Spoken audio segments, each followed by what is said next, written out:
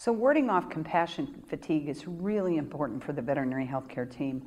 And the good news is there are some pretty effective strategies for us to do just that. It's particularly challenging when we're dealing with end-of-life care for patients or patients that either are leading up to euthanasia or have experienced euthanasia after a course of very intense care with the client and with the veterinary healthcare team. So what can we do? Well, probably the most important thing that we can do as veterinary healthcare team members to ward off compassion fatigue is just recognize that it can happen to us. And what that really means is being aware. And being aware means we can make very specific plans to prevent ourselves from getting into trouble. One of the most effective things we can do as a team is debrief when we have a particularly challenging case.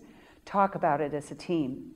Have a special friend either on the team or outside of the team, a member of the family, with whom you can talk about the difficult cases. Take time for yourself.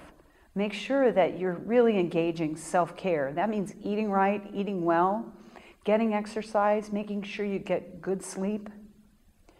You may want to think about journaling. Some people are more private than others, and maybe they don't want to talk to other people about the issues surrounding a particularly challenging case, but sometimes just telling your journal really can help. And then finally, just remembering that your team members care about you, your clients care about you, and most of the time we can rely on our friends, our family, and the extended family of the veterinary healthcare team to help us help ourselves stay healthy and prevent compassion fatigue.